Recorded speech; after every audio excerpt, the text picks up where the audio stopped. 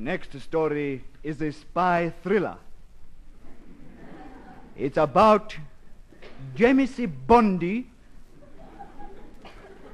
Special Agent nikkis 7.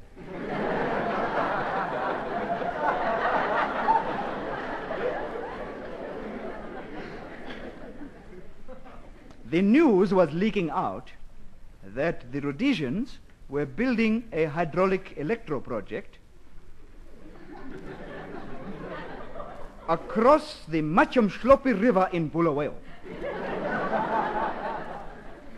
Well, this was no good because if the scheme was completed, then they would never pay back the squaret for Kariba. So the authorities overseas decided to call in MI5. That's Maningindaba 5.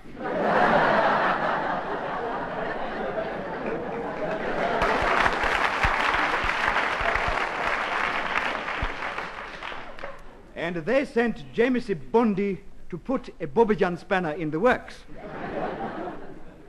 Sometime later, Jemsi Bondi crossed the river.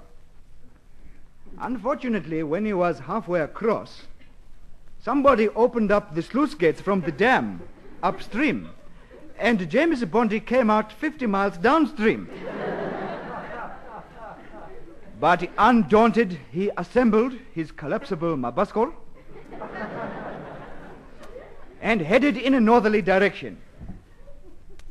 After 15 minutes, he stopped because he remembered that Bulawayo was in a southerly direction.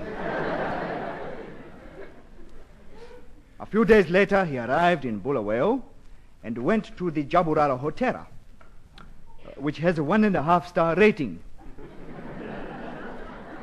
And there he had a bath, and he put on the eau de cologne,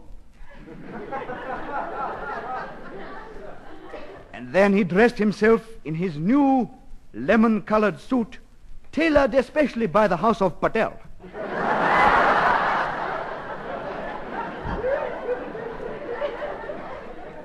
And then he went to the Makaranga eating house, found a cubicle in the corner, and after studying the a la carte menu for some time, he ordered sadza and gravy.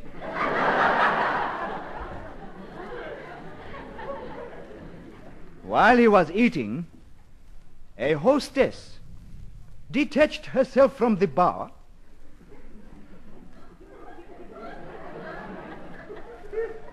and slinked over to the cubicle.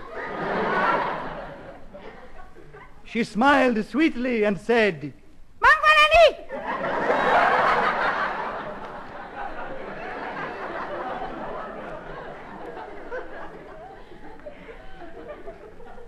What is your name, darling?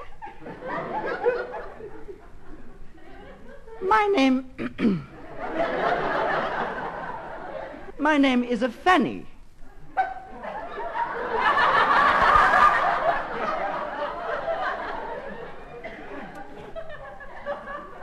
Fanny Galore.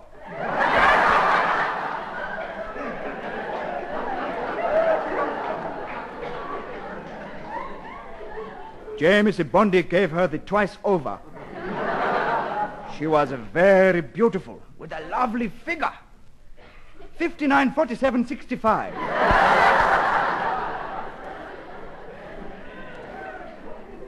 He said, "My name is Bondi, Jemsi Bondi." She gave him a paper packet. Inside was brown powder. "Ini law," said James Bondi. "Kabanga in a new kind plastic explosive to blow up the dam." "Ah, Ikona," she said. "This is instant beer. Tomorrow morning at 6 o'clock, you put the powder in the dam, and the sun will turn all the water into beer. The engineers will drink the beer, they will become sloshed, and they will be unable to finish the work. It's a very clever, these Chinese people. It's diabolical. And when you finished your work," she said, "come up to my flat and I'll show you my Bushman paintings."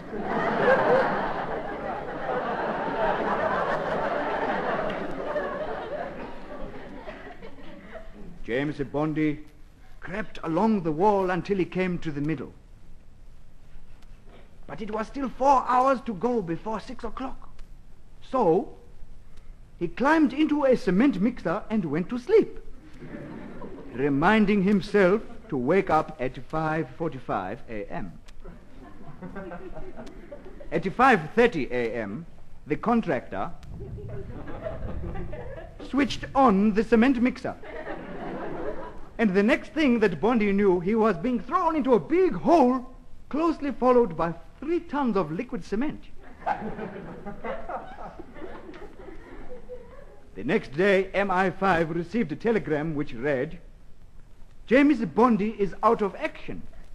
And if you want proof, we have concrete evidence."